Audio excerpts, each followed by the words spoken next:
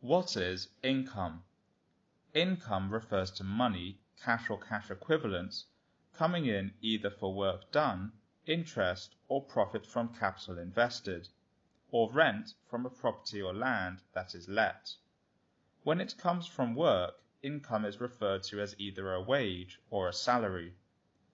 Income is any money received by a worker, company, investor, charity, organization, or the economy. It is also known as earnings. In accounting, income is an excess of revenue over expenses for a specific accounting period. Accountants may sometimes use income with the same meaning as gross profit or earnings.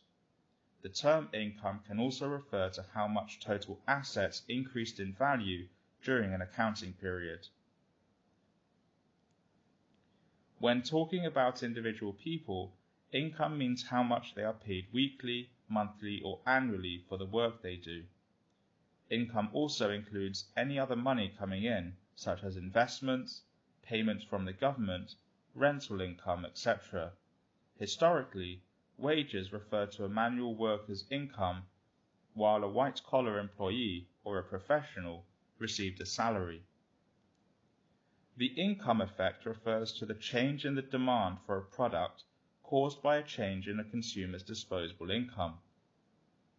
Disposable income is the portion of your salary that you can spend on non-essentials or put into savings. If disposable income falls, demand for essential goods remains pretty much the same, unlike vacations abroad and other non-essentials. The income effect is greater for non-essential than essential goods and services. Thank you for watching this brief video on income.